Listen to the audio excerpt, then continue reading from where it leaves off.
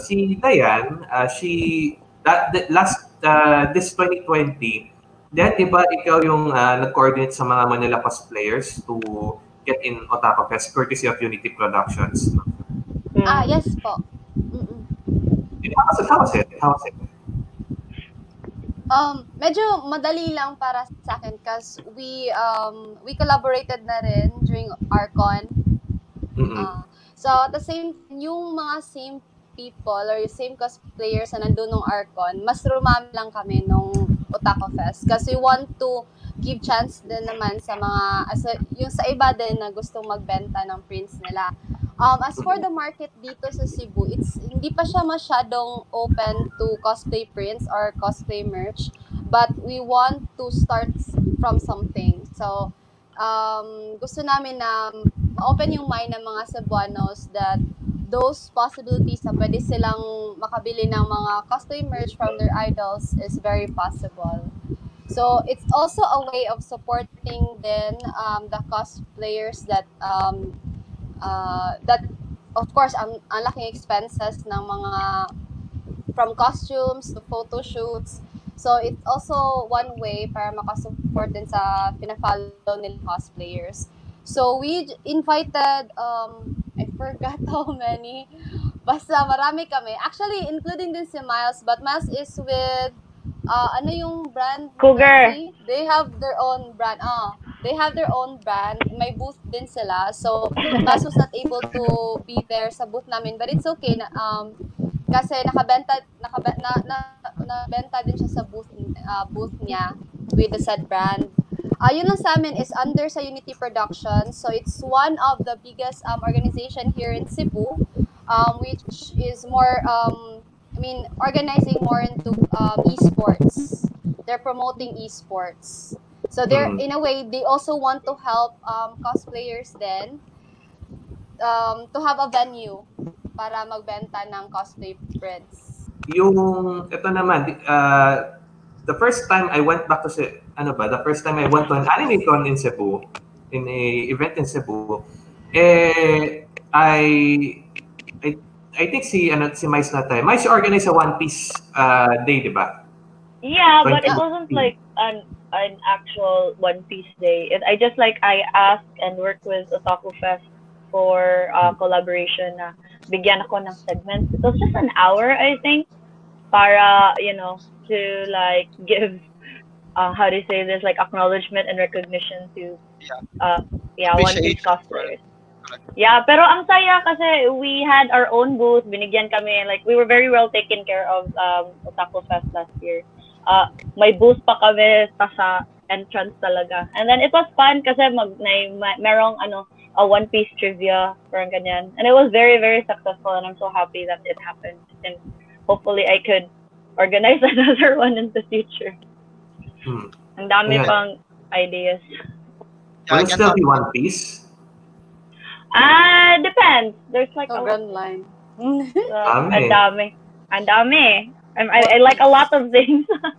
And just to add on, I just hope lang na run line. I remember that Miles actually also wanted to have a Naruto fan appreciation day, which is actually a very good idea. With the success of the One Piece appreciation day, I think it's good. There's a big possibility that we can have a Naruto appreciation day for this. And then look forward to that. Too bad COVID happened, so wala. Sad. Yeah, allow me to read her reply. So again, your question, Gary, is how challenging is it to organize events? There's a lot of challenges. First, few people organize niche events, and out of those people are a handful are professionals. So mabibilang po sa kamay ang mga professional event organizers, and it's really hard to work with everyone who has a little knowledge in organizing events, because events are not just programs. Balik tayo kay Diane. How you mentioned na madali sa inyo yung makipag-collaborate because you had a previous collaboration before. So prior to that, ano pa pang ginagawa mo outside of cosplay? Outside cosplay po? Ngayon wala. Wala. Talagang Pero before. before I was working at a BPO company which is related into medications. Medication. Yeah. But then before COVID happens, nag-resign na ako. So Oh most Ah. dear. likely yung ginagawa ko naglalaro lang talaga. So you're focusing on Twitch na talaga 100%. Twitch, Facebook Ah, Live, tama, no? No, hindi ako nagti-Twitch for now. And I stopped streaming din sa Facebook kasi medyo mahina yung connection if nagsi-stream. So, laro lang talaga. Yung laro lang talaga. Yeah, self-care. Um, I think yun ang like yung sinasabi ni Diane. I think she's purely in self-care right now.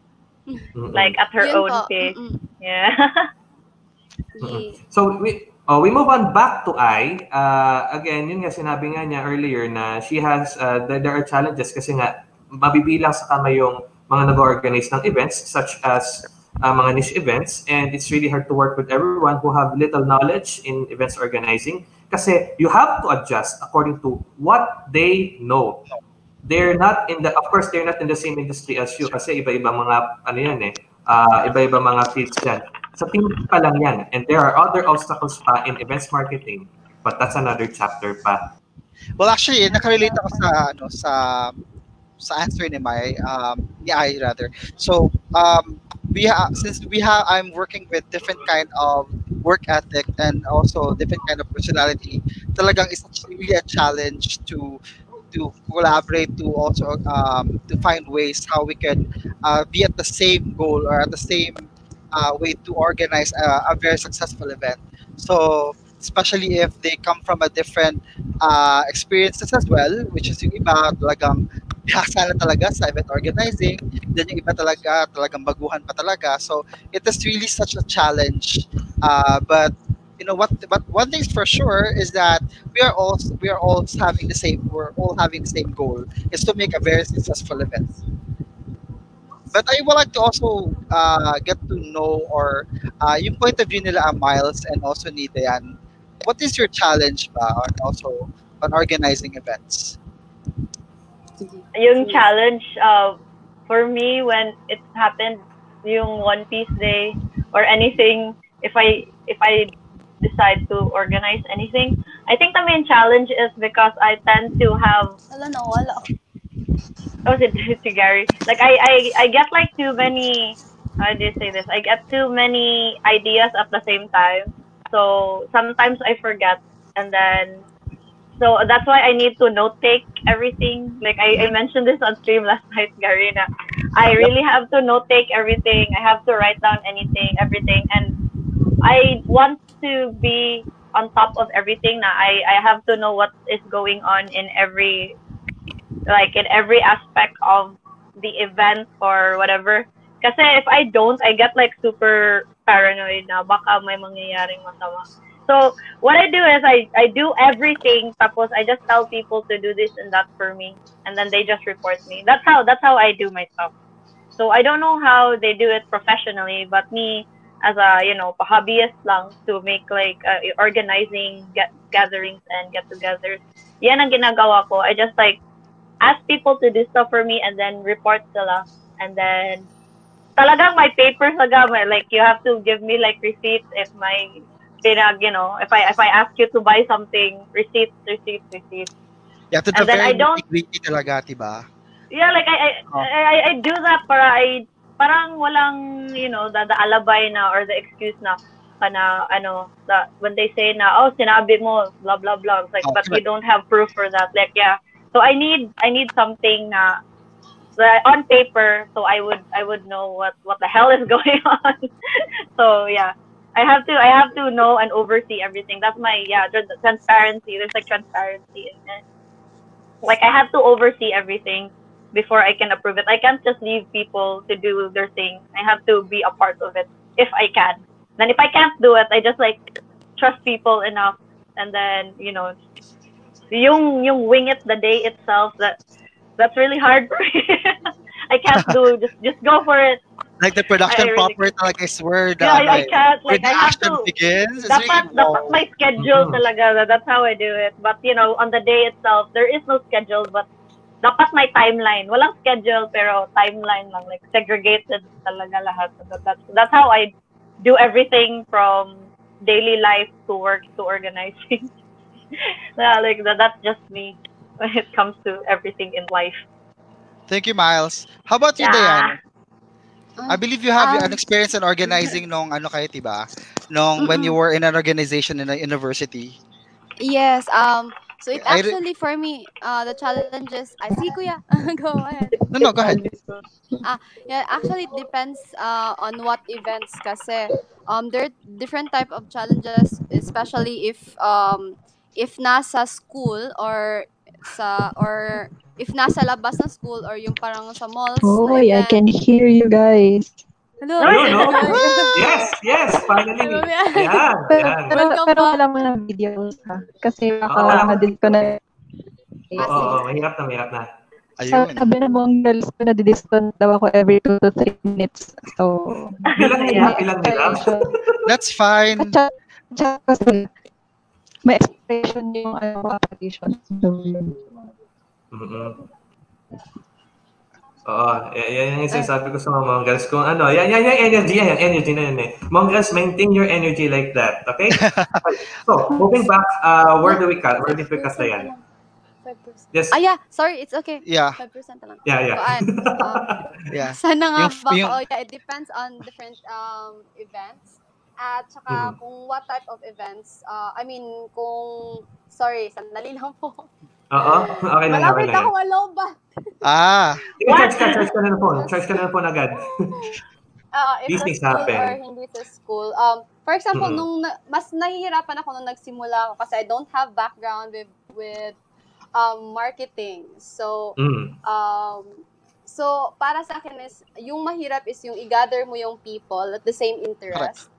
And the more lumalaki yung events, the more rumarami yung interest na nandun, like different types of hobbies in one convention or in one event.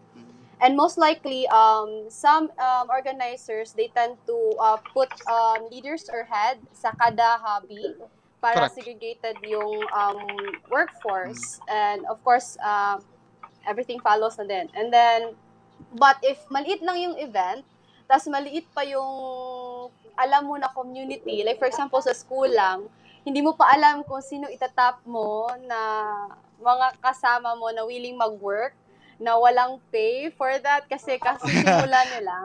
Yeah. So, yun yung mahirap sa akin. And I really started loving cosplay since I fall in love with Cardcaptor Sakura on grade 2. And I found out about Akihabara, which is the pioneer cosplay central in Japan. And since wala akong pera, and I know na I really can't go to Japan yet, I told myself na, why not bring cosplay here? So, gumawa ako ng events ko, and then luckily, ang daming sumali. Ginawa kasi nila requirement. Like, kada section, dapat may representative. So, it started like that. So, yung parang nag-event ka lang muna, tas wala ka pang in-expect in return. So, yun yung napaka-challenging sa akin. I Like, think it was held... Suporta. Yeah. I think it was held sa open court, as far as I remember, because you invited me as one of the judges before. Yes. Po. Sa USP. So, University of Southern Philippines Foundation. And then, after nung event na yun, saka na namin nalaman, may events na rin pala sa labas ng school, yung sa mga malls. And then, that started na. And then, I went into San Carlos, study marketing. Kaya ayun, mas madali sa akin mag-organize this time. It's even if they just put me into smaller events or like segment event or parang booth lang, mas madali na sa akin mag-collaborate into people. Kasi yung kinukuha ko rin mga tao is yung madaling kausap. Yun yung best part. Oo. Like the people that you work with before, that you are very confident that they can do great things, that with experience and also with a track record. Yeah, it's really good to get the right connection and the right people to be on your team and that you're comfortable with. So yes, and one thing din po is referencing. So, kapag Correct. may pag, for example, kilala mo na yung tao, tapos sabi niya, uy, isali natin to. So, mas madali nating makakausap if may connection. And then, one more thing is then, if may pinupush siya ng kakilala mo, this the more than mas kampante yung loob mo to work with those people then. That's totally right. That's totally true, actually. Have you ever expected to cosplay since when you were a child? So, na-realize mo na you love to dress up, you love to be your favorite character. Did it align well with your childhood dreams? When I was younger, I wanted to be a scientist, and then who would have thought? Pero I've always been like a chunibyo. Chunibyo ako kasi. When I was younger, I always believed I had superpowers. I grew up with anime. I grew up with anime, and then chunibyo talaga ako, and then I didn't have childhood friends. So the only person I basically amused myself with was myself. So yeah, ever since, I guess, like, even if before cosplay was a concept talaga, or before it became a thing in my life that I did not know it existed, I already like sort of dressed up as a character. I remember wearing long sleeves kasi si Vincent from Ghostfighter wore long sleeves. Parang ganyan. And when Toy Story came out, I wore vests all the time because Woody wore vests all the time. So parang ganyan. So I really did believe I could fly and had superpowers when I was younger. Thus the numerous injuries in my life. But yeah, I did not expect it will come in line sa life ko later on. But it definitely helped with the passion, I guess, and the enjoyment. Kasi like, I finally have money to do stuff now. Before, paper lang and clothes na makikita mo. Nagsimula tayo sa papel, Yeah. Nagsimula tayo sa papel. Yeah, I made yung armband ni Rekka gamit ng folder before when I was younger. Nice. Tapos yung medallions ng Akazuki. I keep on looking at my webcam, sorry. At yung mga yung medallions, yung bracelet and ring ng Akazuki Chacha. I did that too. Like all for myself kasi wala akong friends. So like I have the ring, I have the pendants, and I have like the bracelet. And that's not a lie. That's very true. I didn't have friends, so I grew up alone. Yeah. So si Diane naman. Diane, what's it napasok pa sa isip mo na magko-cosplay ka pa nung kabataan mo? Yes. Have you ever thought of cosplay as a child? Yeah. Yes po. Like, losers. Kapag may let's go losers. Oo. Kapag may mga events, ayun, naka-cosplay. Tas since I was a kid, I really love wearing costumes na kahit nakakahiya minsan, but caravels. And then the more I grow into the fandom, hindi ko pa kasi naiintindihan yung cosplay noon. Yeah. Like, I just wanna dress up. Yeah, yun lang. And the thing is, you want to be part of the show na winawatch mo. Parang ganon. And then it grew into something na my goals ka na, like, you want to be part of a community, ayun na, cosplay community. You want to improve yourself. May nilook up ka na ng mga cosplayers na gusto ko rin maging ganon, or gusto ko rin mag-cosplay na mabigyan ng justice yung characters. Ayun. Then, you slowly evolve into something na, ayun ka na ngayon sa community. So, since bata pa ako, I really want to cosplay na. But, hindi pa siguro pumasok sa isip ko na ganito na mga events. Yung gusto ko lang talaga siguro noon, gusto ko lang talaga makapag-attend. Gusto ko kasi maging part ng, yung sa Disneyland, yung mga princesses doon. Yun yung dream job, yung isa sa mga dream job. But, as what I realized, the more I grew, the more I realized na kapag yung hobby mo, ginawa mo na talagang profession, the more kasing lumalayo yung loob mo sa, like, nabu-burn out ka parate. So, I really want to, what I did is that, I look for a job kanang yung malayo sa hilig ko, tas I treat it as a job. And then yung hobby ko, like may separate talaga na hobby lang talaga siya. Whatever yung, for example, like selling of merch and selling of prints, guestings, whatever you get from that, contented ka kasi whatever you get from that if you don't take it as a job, if you don't take it as something na you're expecting na dapat ganito yung makuha ko, yung ganon. Sa job kasi iba yung treatment. You have to be on, That's true. you have to be, you have to meet something like that. Ayun. Yes po. Yeah, that's true. Like I'm reading the chat and sabi ni Donnie na when hobbies become your livelihood, that's when it starts being a chore. I really have to agree on that. That's why I decided to. I think that's one of the reasons why I wanted a day job.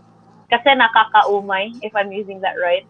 Because like I love cosplaying, but if it's what's making, you know, it's causing you stress, then that's not a good thing anymore. It's not a good thing anymore. Correct. I agree. Yeah, it's supposed to make, you know, enjoy it and you have fun. And then yung mga guestings and then yung stuff na you get from cosplaying, like yung bumibili ng prints mo, yung mga followers mo, those are just like yung mga cherry on top. Like you already have the cake, tapos sila yung mga sprinkles and cherry mo na you did not expect, because hindi yan yung goal mo in the first place. You just wanted to be a loser, loud and proud. And then and then they're just like the blessings that come after. Kasi dapat hindi sila hinahabol, and those are like the nicest things about it. Like if you don't if you don't chase after them, because they always come for you. Like they always good things always come to those who do things for fun. Okay, so yeah. So to supplement like Diane's answer, kasi pareho kami. It's like we didn't expect na mo gravitate ng ganito na level. Kasi we're both losers and we know each other like deeply. Alam namin yung isa't isa. Even outside business, kahit like even outside business, like lahat talaga. And then I could say the same thing with Ai as well. Na we can carry conversations na walang cosplay talaga. Like real life shit, yeah. We're there. Tapos yeah. It's always it's nice to keep yourself grounded. Hindi puro hobby lang, like, in general. Like, never forget na tao ka pa rin. That's true. And you also need money. That's true. You need money to support your hobby. So that's why there's work. So yung ROI ng cosplay, it's very slow. So don't go crazy, guys. Tama lang, control lang. I know maraming sales right now. Control lang. Tamang high. Okay, so question number 3 natin, babalik tayo dun sa activities outside cosplay. This is why this episode specifically cosplay our careers and outside of our cosplay careers. So the third question is, moving back, did your background in, say, advertising, marketing, or tourism, or whatnot, your related fields, has it ever helped you with your cosplaying? And we'll move to Ai's question. Give me a bit. Absolutely, yes. Believe it or not, she was an introvert, or introvert pa rin ba si Ai? Congrats! Kasi she's interacting with the mongrels eh. And I'm a certified mongrel na rin. Certified noong 2019. Yun. So having to face the camera and interact with different kinds of people helped Ai to be confident the way she is right now. And confidence is the number one key in her industry, which is hospitality. Yan po. Career reveal 2020. So moving back to Diane, has your skills in cosplay helped you, or has your skills in your field helped you in cosplay, vice versa? Yes po. Since I started marketing, mas alam ko kung ano yung gawin ko with regards to promoting my cosplays. So, nalalaman ko sino yung mga target market ko, or the more I understand people, kung sino yung makaka-jive mo, like what is the product that I'm selling, or what is the cosplays that I'm doing in my page, and the people who are following or supporting my cosplay. So the more nagkaka-connect yung mga pinagagawa mo into as a cosplaying. So siguro it's studying marketing is also one way of promoting myself din sa cosplay community.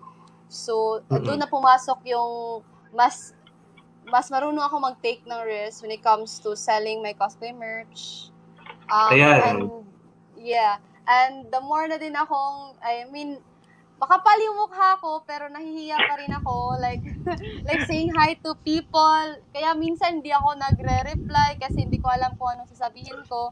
So, since the more ko silang nako-comprehend, more likely nakaka-connect na ako sa mga people. So, during events, mas kumakapal na po yung mukha ko. Ayun. Karelate si Maso. Usually, I can only talk with people na yung close lang talaga sa akin. But now po, even nakilala ko lang during events, nakakapag-usap na kami, ayun. So, ano pa ba? Aside from that, natutunan ko rin po kung paano ba? Ano ba yung... sige, proceed muna si Mas. Naliputan ko tuloy ko yung sabihin ko. Aside from establishing yung type of cosplays na gusto mong gawin, it also kasi na rin pumapasok na rin yung branding eh. Correct. Kung anong type of cosplays yung ginagawa mo. For example, people who do cross-dressing, there are also types of cosplayers na nagko-cross-dress. Tas yung kino-cosplay lang talaga is cross-dress na version. Cross-dress lang talaga. And then there are types of people who do a mixture of cosplays and sexy cosplays, like yung boudoir or yung incorporating the characters into their sexy version. Meron din ganon. And we also have type of cosplays na incorporated to childhood yung fandoms. Yung for example, nandito tayo sa mga pambata, yung market nila is yung mga pambata. Yeah. So, yun, one of the challenges din for me with regards to incorporating my course to cosplaying or to branding myself is that gusto ko kasi yung target market ko noon is mga bata. Yun yung gusto kong target market. Diane likes children. And then na-incorporate then I tried doing sexy cosplays, but I have limits then, but I want to do sexy cosplays. And then doon na din pumasok yung problema, like paano ko magiging child-friendly yung page ko at the same time hindi ako mag-sexy cosplay. So ayun lang, you have to so you have to like filter talaga before posting. For example kasi yung market mo is nasa online, you have to filter everything before posting. Think the pros and cons, and then if kaya mo tanggapin yung pros and cons, and why not post it? Because you are branding yourself, and you're actually marketing yourself when it comes to the sa cosplay community. Ayun. Sige, next. I think like to supplement like Ai's answer, like you what you cosplay and what you wear is basically how you get your audience. Like if you wear the specific character, ito yung kina-capture mo na audience, right? Like so when Diane does like princess cosplay, she's trying to capture like the younger demographic. Tapos when she goes sexy, of course, yung gusto who are very interested in those things as well. So like I think I could relate sa sinasabi ni Diane kasi I am into like my cosplays do not fall into like sexy or child. Like I don't like I don't really go, I don't reach a sexy. It's like if in Bisaya we call it like gara. So like I cosplay stuff na I know I will have fun in. when normal miles can't have fun in. Like parang ganyan. So when I started like doing JoJo cosplays, it's like it gave me a reason to go crazy in a lot of things. So I think that's it. And then it did help, like whoever you dress up as, it becomes you in a few, like in other people's eyes. So parang ganyan, I was like, oh, I know you kasi you, like in Diane's case, like you cosplayed a lot of like Fate characters, parang ganyan. And then I'm known for like, you did like, you like a lot of JoJo, and then you cosplayed in, parang ganyan. So it really depends on who you're trying to hit, and then choosing the right characters also becomes like one of the marketing aspects in for yourself. And I think that's how I connect yung course ko. Like I studied advertising, and then 3 years of that was basically just trying to make art. So it's more of like you learn and you decide, and then you execute what's best for you in creative ways. Parang ganyan. If that makes sense. I don't know, I'm drabbling. Pero yeah. So You're like right. Yeah, so a lot of people say na you know that meme na if you look at me, who do you remember me as a cosplay? So like, which cosplay does, like, like what cosplay do you remind me of? Parang ganyan, like that question. Like what is my most memorable cosplay? Parang ganyan, that question. And I think that's already a marketing thing already. Yun. That's or true. yeah, diba? And then when there's also a very cliche question na who's your favorite cosplay? We really don't have an answer for that, because it depends on who you're talking to. Like if a person who's asking is into, Disney, of course, like for example, I know Diane would say, no, I don't have a favorite, but I also cosplayed how do you say, Anna once. Like I like Disney. Parang ganyan. So it's how you carry yourself then. Hindi naman yun, like, you're not trying to pretend na you like it. It's just more of like you remind them as well na, oh, I also do this. So marketing yan, and then that gets stamped in people's minds. That's what I noticed. Just like when I go, oh, you did Fate, it's like I did Mordred. Oh yeah, like parang ganyan. So it's like choosing the right cosplays and choosing the right characters also helps you as a person in a cosplay event. Like telling people about you.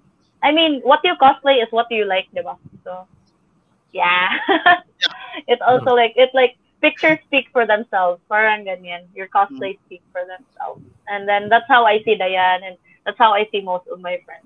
Like everywhere sa cosplaying. And then it makes me happy, especially if they like embody a character that I like, and then kuhang-kuha nila, and they don't even try. I really like that. Yeah, that's why. Yeah, I'm done talking. I'll shut up now.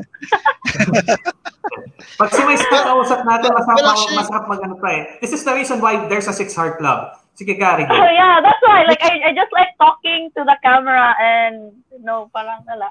Which I like, actually agree with Miles. Yung sabi niya na meme na you are remembered as cosplaying as. That's why I love to cosplay as a Mario kasi yun yung trademark ko. Kasi so that, okay, who is Gary Montejo? Ayun yung naka-Mario. Kasi if people are really need to ask for help kung, uy, where can I go this? Where can I do that? Where can I talk to? Sino si Miles? Sino si Diane? Asan yung booth nila? Uy, si Mario, hanapin niya yan. Alam niya yan. Alam niya kung saan yan. Naging brand na din. Yeah. Correct. That is correct. Na-brand mo na. Yeah. And by the way, just an additional response coming from Ai, babasahin ko lang. So, through cosplaying, I learned how to love myself too. As a frontliner in tourism industry, you have to be in the absolute best condition, mentally, physically, and emotionally. Never in my life I have encouraged myself to do self-love, but cosplay lang talaga, and it made a huge impact, not only in my cosplay career, but also in my life as well. O, diba? So, everything I learned through cosplay are soft skills. Pero all of them are very vital as interpersonal aspects of tourism. Of tourism. Yeah. So, for me, I've had no background with tourism, marketing, or even yung fine arts, ang nakuha ko lang talaga, yung course ko talaga is business administration, major in executive resource management, para siyang secretarial job. And also I juggle my time sa college with my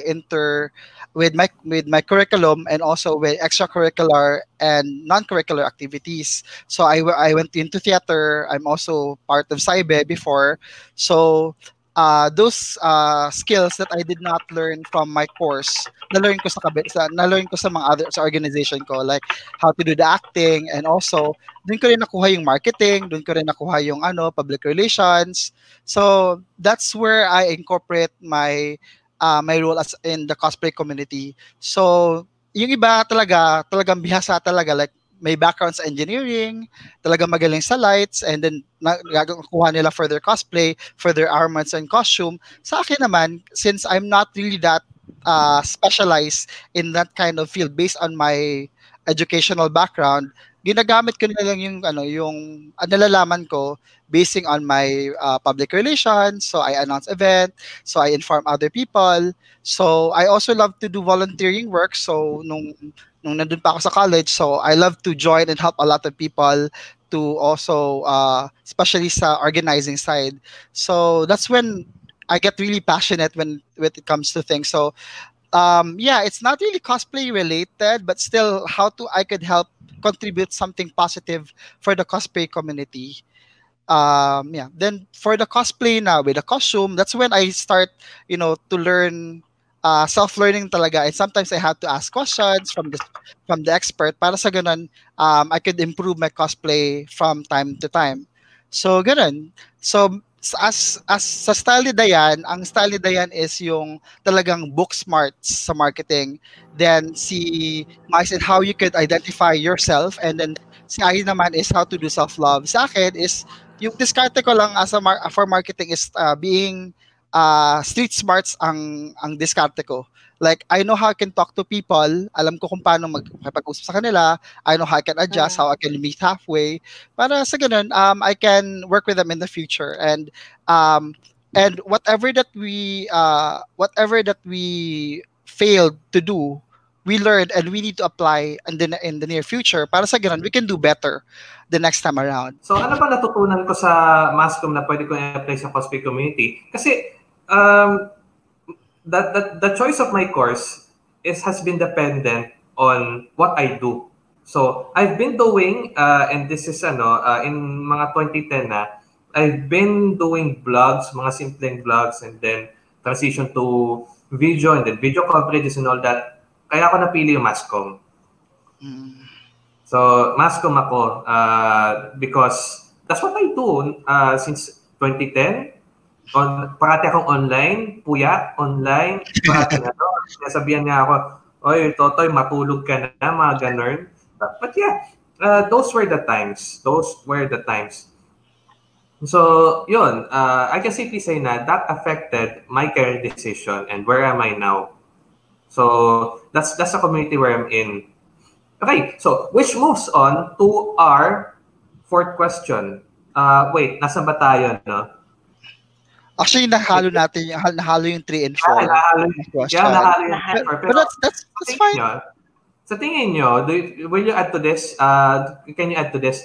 Yung, of course, kasi di ba, tinanong natin kanina, yung, has your career helped you in your cosplay? And then the number 4, has your cosplay helped you in your career? And I think nasagot na ni Ayo question number 4, and I guess the rest as well. So, moving on to the last question for our set, what advice can you tell others who are unsure about their current careers, especially na we are all locked up. I can start because I just recently had a conversation with my brother, my younger brother, regarding the whole lockdown situation. Kasi, diba, he's the only one left studying and he's a college student. Tapos, he was asking, kasi they're forced to do online classes and stuff, and they're told na mag-enroll daw, and I'm so to be honest, I'm not one of the people who agreed to the whole like online classes because you don't really learn anything. Because like yeah, that's why I was like I was so against it. Like, so what I told him and then my mother agreed to actually was considering it's a pandemic and then considering the world is switching to a different kind of normal now, being book smart isn't very useful. So you should, we don't know how long this will last, but I think the advice that a lot of people are having second thoughts regarding their course right now is instead of trying to be smarter than everything else, for everyone else, you should try to be like, you know, to be smart for yourself and your family. You should learn life skills kasi hindi yan natutunan sa school. And you don't learn that in your courses. And I think that's something that a lot of people should learn. And dapat na, you know, at this day and age, that's something people should recollect and think about. And besides, schools will always be there after the pandemic, and there you can't go back to school. You can't get your degree if you don't take care of yourself during the pandemic. So I really think that you should take care of yourself first instead of like thinking of getting that degree, because yeah, we only have each other in this trying time. I agree. Yeah, exactly. Actually, I naturally also agree with you. Yeah, so don't feel bad if you think now you're graduating late, because it doesn't matter if the world suddenly ends. your diploma won't get you free food. Yan talaga. Yan talaga. So do something that makes you happy, makes you safe, and mentally healthy, physically healthy, and spiritually healthy as well. Never, never conform to like society. Or society, I just throw society in the conversation, but yeah, just don't conform to things that make you uncomfortable. And if you have doubts, it's okay to take care of yourself first. That's my advice for everyone. Because I think a lot of people are pressured to finish their studying. And then people also forget na may pandemic tayo. This is crazy. The world is changing. And then it's about time people should recognize that. Kasi, yan. And that is my thing. Goodbye. Thank you. And I thank you. Ganun talaga. Sabi naman ni Ai, it's different naman if you learned talaga with the right people. Online classes isn't bad at all. Pero it's better to experience it in a classroom. And that's why classrooms are built. That's why may batas nga sa classroom eh.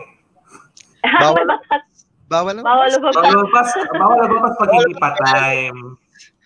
Pag hindi pa time. Pero pag sinabi ng prof, okay na kayo lumabas kasi tapos yun na yung quiz ninyo, pwede na kayo lumabas. Kasi if you stay inside the classroom habang nag-exam, baka kung ano pa itanong sa inyo ng mga katabi niyo sa upuan. Pero pag may nilabag ka, dapat ka mag-comply, tapos ayusin mo, pwede ka na lumabas. Pero I totally agree with Mais Semblante. She said na, you know what, having online classes it's actually a good idea. However, when she mentions about there are some other things that we are sometimes taking for granted. Let's just be honest to ourselves. With the technology nowadays, we are always on the go, but because of the new normal, sometimes we have to revisit on the things that that are very important to us. One thing is family, actually, and also learning new stuff. Actually, when I started working at home, I just come to realize that I appreciate washing the dishes, because washing the dishes is actually therapeutical pala. It takes off the mind and makes you feel that there's a feeling na parang okay, there's a certain natural high na nangyayari whenever you wash the dishes. So also I got to learn how to cook, and which segue konti. Yun nga, nung pumunta ako sa Twitch ni Miles, I am so blessed talaga because Miles nung kagabi had a segment where she invited her culinary friends, si Kim at saka si JM, and you know what, I learned a lot, like from a simple how to scramble an egg, because there's a lot of technique pala na pwede nating gawin and how to scramble an egg, right? And also yung type of drinks and also yung dishes. So there's a lot of things that I got to learn. And also thank you and thanks for for the support of my friends na talagang they really are honest with um, with their comments and how I could improve. I got to taste, delicacies or food that I was not able to taste before. So yeah, kudos. And I just really wanna promote talaga with Miles Twitch. There's a lot of things that you can enjoy and you can learn and you can have fun whenever you go to Miles Twitch page. And almost every Saturday, every weekend, tama ba Miles?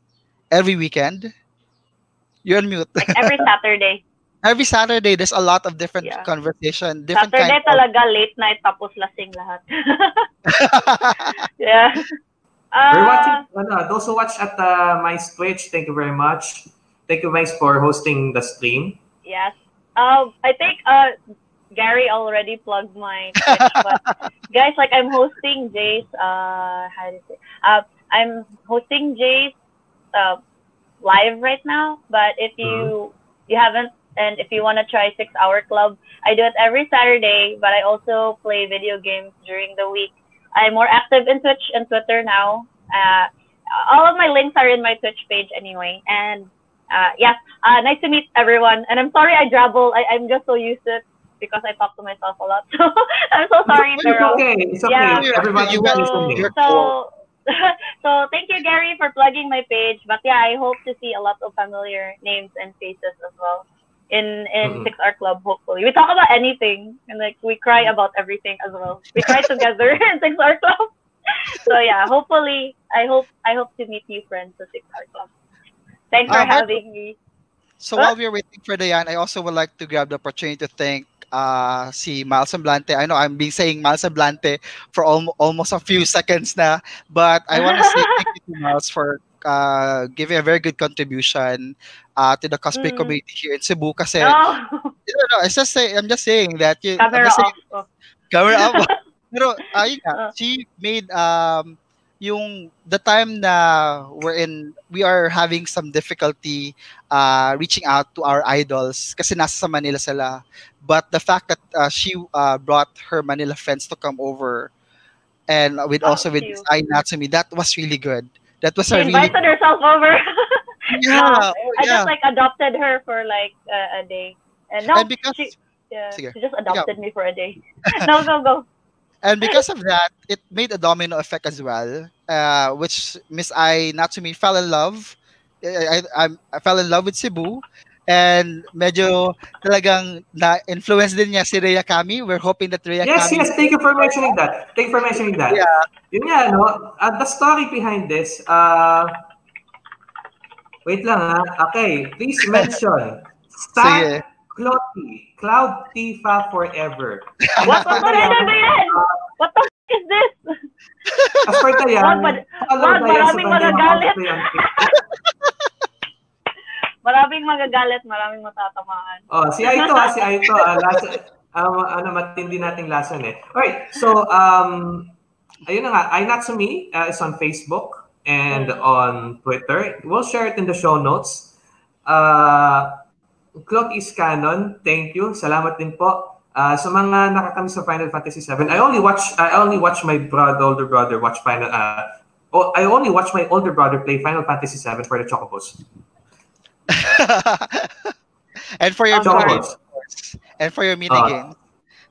Ayan, So again, I guess that's about it, Tama? Okay, na-plug na natin si Diane. Again, Diane Sabandeja Cosplay, and support her as well on her coffee.